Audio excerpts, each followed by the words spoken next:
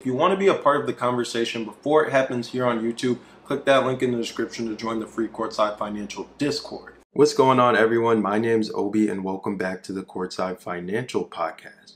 Today, we're going to be talking about things that represent incredible progress in the EV space and also the challenges that remain. So it's going to be a super interesting, super insightful episode. If you're new to the channel, make sure you hit the like button. Make sure you hit the subscribe button. We're almost at 8,000 subscribers. Click the notification bell icon. Leave a comment down below.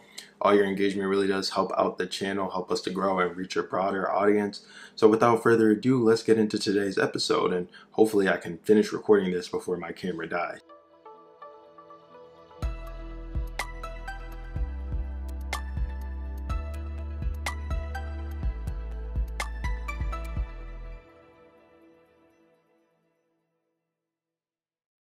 First up, I've got this to say with my jaw on the floor.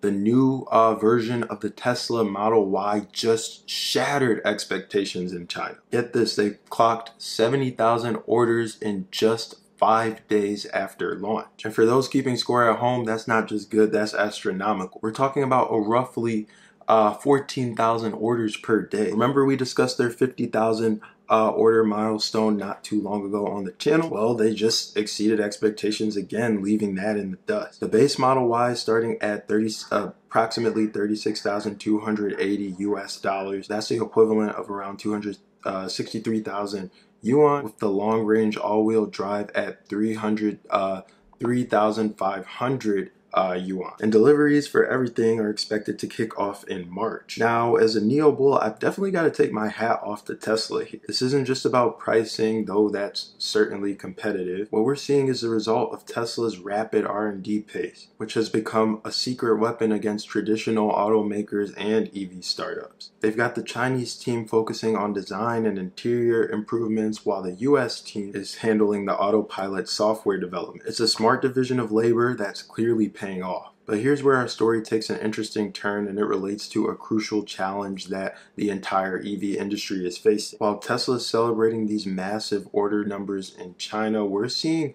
some sobering harsh realities about EV performance in cold weather in China.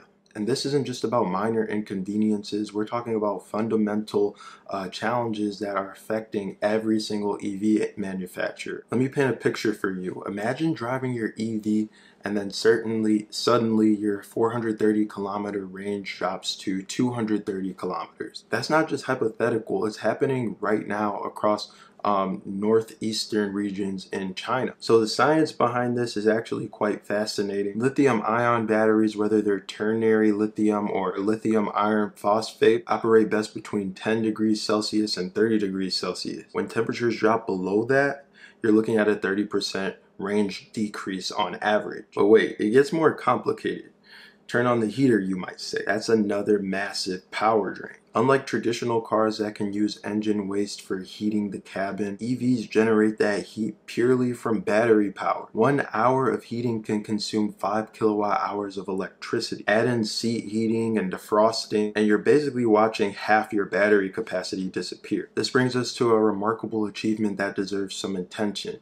In the midst of all these challenges, NIO's ET7 recently completed a 650-mile journey in a cold wave, maintaining a comfortable cabin temperature of 20 degrees Celsius or 68 degrees Fahrenheit. This was accomplished with their new 150 kilowatt hour battery pack, which boasts the highest energy density in mass production globally. It has a single cell energy density of 360 watts per kilogram. The contrast between these two stories tells us something interesting about the EV market in 2025. While we're seeing incredible advances in technology and strong consumer demand, we're also facing some industry realities that all manufacturers and the whole industry globally really has to face. The fact that only 5 out of 23 pure electric vehicle models achieved more than half their range in extreme cold weather shows that we still have a lot of work to do. So what does this mean for investors and consumers? First, it suggests that different markets may require different solutions. While Tesla is crushing it in China with the Model Y, the cold weather performance issues indicate that regional considerations are crucial for any manufacturer's global strategy. Second, breakthroughs like NIO's achievement in extreme cold weather show that solutions are possible, but they require technological innovation. Anyways, as we wrap up today's episode, I want to emphasize that I remain bullish on NIO. What we're seeing in the market is a maturation of the entire industry. These challenges are real, but so is the progress. Tesla's order numbers and NIO's range achievement aren't just company victories. They're indicators of where the industry is headed. Anyways, that's all for today's episode of the Courtside Financial Podcast. Happy Monday. I hope you found it valuable, useful, insightful, at the very least entertaining. If it was any of those things for you, make sure that you hit the like button, subscribe to the channel, help us reach our goal, click the notification bell icon, share the video, and leave a comment down below. We'll catch you in the next installment. This is Obi signing off of the CF Podcast. Thanks for watching. Goodbye.